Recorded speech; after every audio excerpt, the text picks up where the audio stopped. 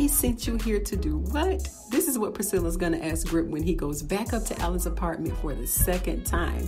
Now we know that Grip has been here before, right? Remember when Victoria sent him to take care of Alan, and Grip was pretty cool at first. I mean, at least he warned Alan before he whooped his ass, right? It was a polite assault, if you will. And the last time that Victoria sent him, it was just for Alan, but this time he has to deal with both Alan and Priscilla.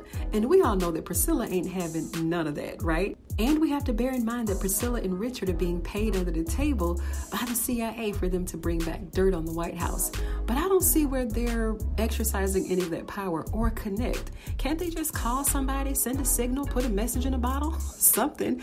It's a whole lot of going on at that White House, and it needs to be reported.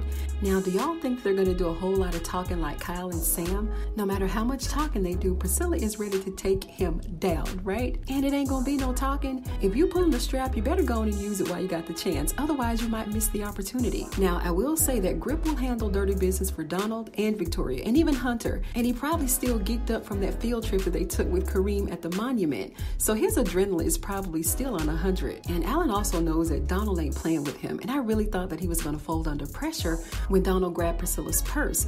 But at this point, I'm sure Alan felt like he had nothing to lose. And will somebody please tell me why she even forced herself into Alan's kitchen to make some tea in the first place after he told her not to? Like, what's up with that? But I know that with the current climate in the White House, I'm sure that she knew to pack her piece before going up to Alan's place. Now, it's two of them and one of him. And we know we can't underestimate Grip because he done whooped Alan's more than a couple of times, right? And we also know that Priscilla is trigger happy from all that frustration that she has to deal with Victoria. And Grip is a bold one, so this is definitely worth waiting for. Hopefully her and Sam won't end up at St. Rhodes at the same time, right? With the season finale just 4 days away, I'm wondering what other surprises we have to look forward to. Drop your comments and your theories below.